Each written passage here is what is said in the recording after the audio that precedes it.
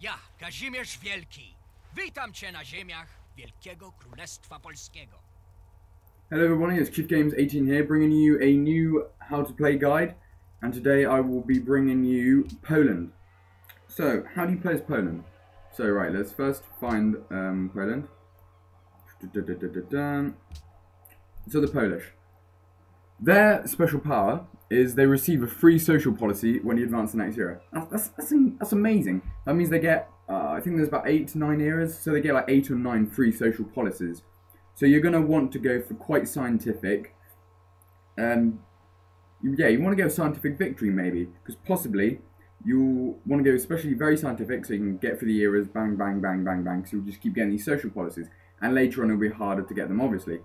But that's one way of thinking about it. You need to be quite scientific because you want to get these social policies. You want to use your unique ability. There's no point in not having a really scientific ability and then realizing, oh wait, I'm not even going to use my special power. So you might as well do that. So their unique unit is amazing. So the Winged Hussar, it's got an extra movement than the Lancer and an extra 3 or 2 combat strength than the Lancer, which it replaces.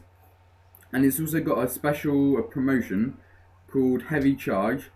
It forces a defender to retreat if it inflicts more damage than it receives.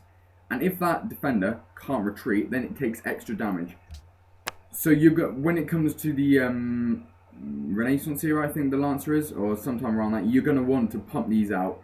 And if you're going for a domination victory, which you could easily go with the Polish, there, I would say quite a lot of the victories, apart from diplomatic, I would suggest. Scientific, yes, you can get the 3 eras. Anyway, domination, because you get the Winged Hussars, and then you get the unique building, which gives you extra stuff, which is good.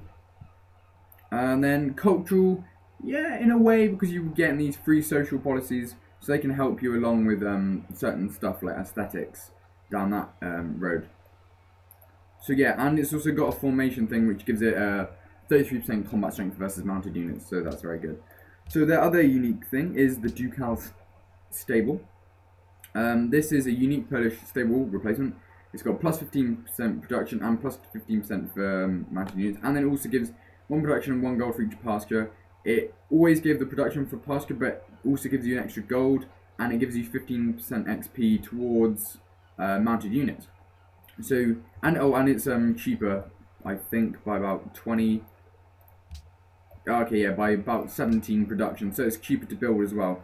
So you have your Ducal Stadium, then you have your Winged Hussars. You can give it a promotion, then swap these out quickly because you'll be building a stable quickly. So you can have these all on the field quite quickly, which is very good indeed. So that would help you in a domination victory. Well, what victories I would recommend? Scientific. You would want to go either traditional liberty, depends how you want to really play that type of victory, and then definitely you want to go with rationalism just to help you boost your science. And then the others, it doesn't really matter.